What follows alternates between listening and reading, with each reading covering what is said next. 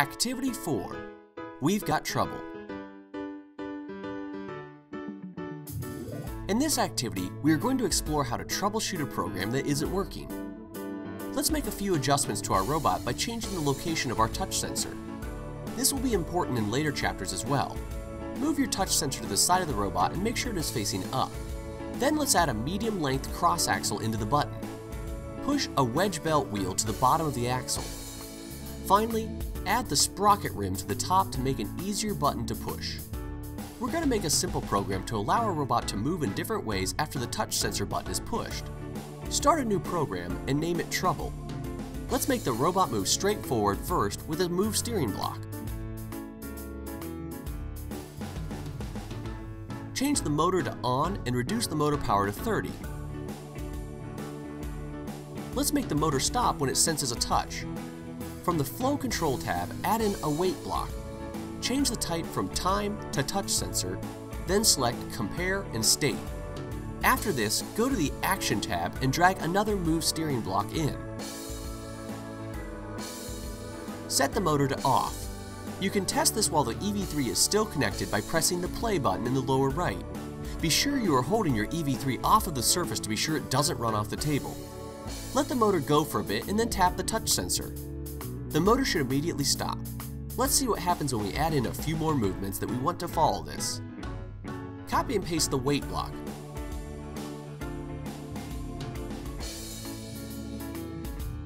Connect it to the end of the motor stop. Copy and paste the move steering block, but let's make sure this one turns 100% to the right. You can select multiple blocks, so let's select the wait and the stop motor block together. Copy and paste them after the last move steering block. Notice that you can move these blocks and rewire them to make it easier to see everything on one screen.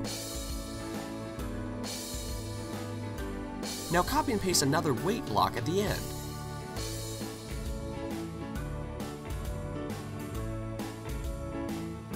Let's select the first 4 blocks and copy and paste them to add them to the end.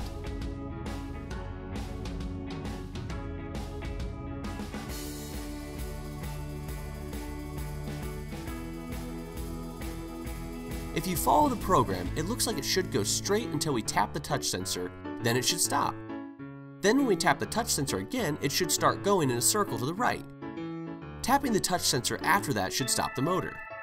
We can have the robot start going straight again when we tap the touch sensor, and it will keep going straight until we tap it one last time, which should stop the motor. Save your work. Download the program to your robot and try it out. Pause the video to test what occurs. But here's a hint, it probably won't work the way you think. Try it a couple of times and then come back and we'll figure out how to fix it. Well, how'd it go? If you followed our directions, it probably didn't work the way we described it. So what went wrong? There are lots of places to begin troubleshooting programs that aren't working as expected. First, we need to determine if this is a sensor problem or a program problem. A sensor problem means that the sensor isn't working correctly. Perhaps the sensor is plugged into the wrong port, the connection is loose, or the part may just be broken. To test this, first be sure that your touch sensor is plugged into port 1 and that there are no loose connections. Next, you will want to make sure your sensor is registering a touch properly. In the lower right corner of the screen, you will see a tab for Port View. If you click on that tab, you will be able to interactively see the information coming from all of your sensors. In port 1, you should see the touch sensor icon. If you push down on your touch sensor, then you should see the number change from 0 to 1. If you don't see that change, then there is an issue with the sensor. If you do see that change, then there is a problem with your program. You can test your program by having the display screen on the EV3 alert you to where the problem is occurring. Since we just practiced writing information to the screen, let's put that into practice here. Immediately after the first wait block, drag up a display block. Change the display type to text and grid. Also, change the size of the text to 1.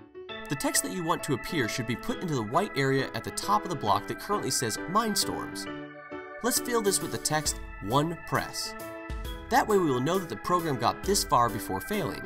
Copy that display block and paste it after the next wait block.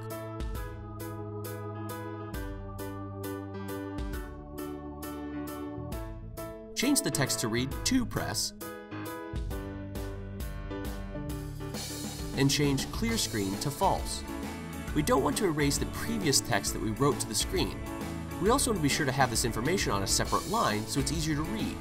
We can do that by changing the Y value of this block to 2. Copy and paste the block we have selected and put it after the next wait block.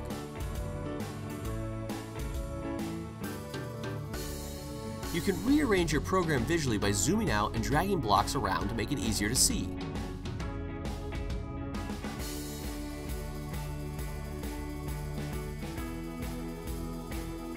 Change the text to 3 press and change the Y value to 4. Copy this block and paste it after the next wait block. Change the text to 4 press and change the Y value to 6. Finally, let's paste that block one more time and put it after the final wait block.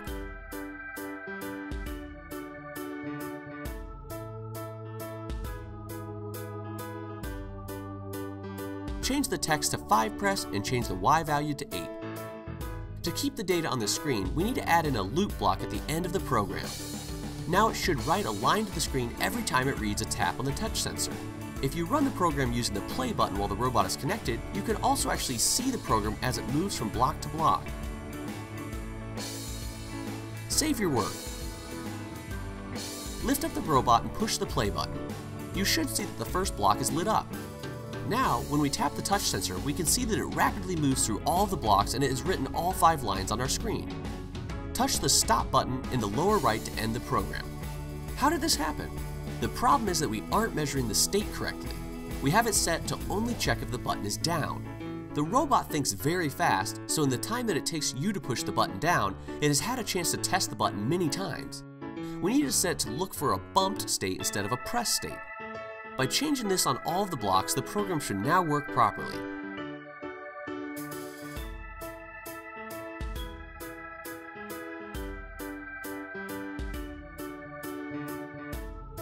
Save your work. Pause the video and give it a try to see what you find.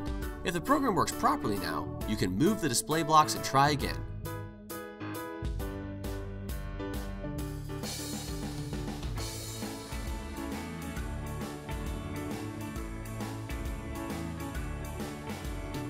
Be sure to save your work.